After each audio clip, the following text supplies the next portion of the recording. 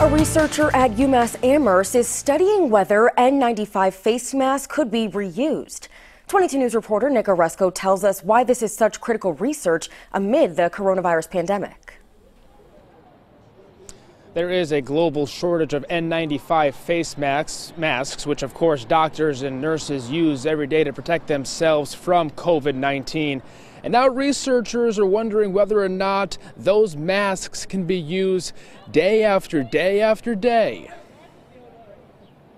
Richard Peltier, a professor of environmental health sciences at UMass Amherst, is investigating whether healthcare providers can safely reuse protective face masks, which could slow the COVID-19 pandemic and ease a critical equipment shortage endangering medical workers and patients worldwide. We're testing this study in the laboratory to see whether these face masks continue to work after they've been sterilized and reprocessed.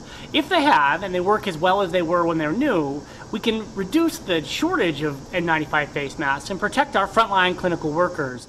Hospitals around the world are facing a critical shortage of N95 masks.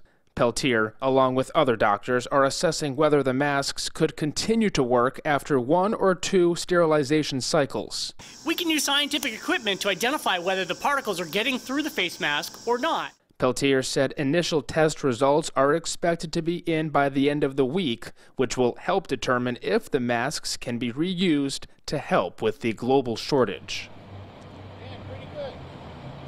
So yeah, again, those results will be in by the end of this week. We, of course, will have those results for you when they do become available.